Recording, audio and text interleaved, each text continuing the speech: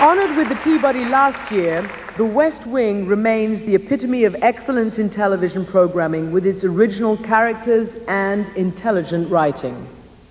You mind if we take a walk? Sure. I heard your dad was in the hospital again. Yeah, they think they got it all this time. Is he taking it easy? No. He goes to the office at 7 every morning, comes home at 8 every night. On the weekends, he cleans the gutters and yells at the squirrels. Why does he yell at the squirrels? Because they eat the seeds out of the bird feeder.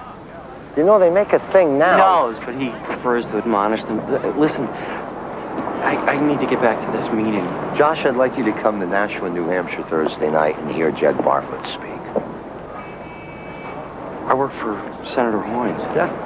Mr. Secretary. I'm not in the cabinet anymore, Josh. Call me Leo. Look, Hoynes has the nomination sewn up. Yeah.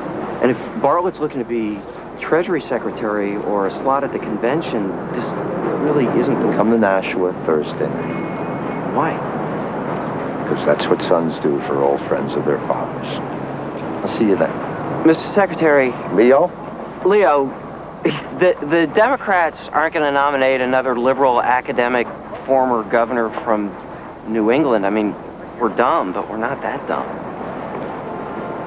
Nah. I think we're exactly that dumb. And here to accept the Peabody for The West Wing is creator and executive producer Aaron Sorkin.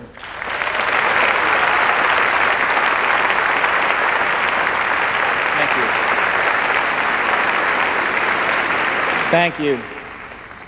I was going to make a joke, and it was going to be funny.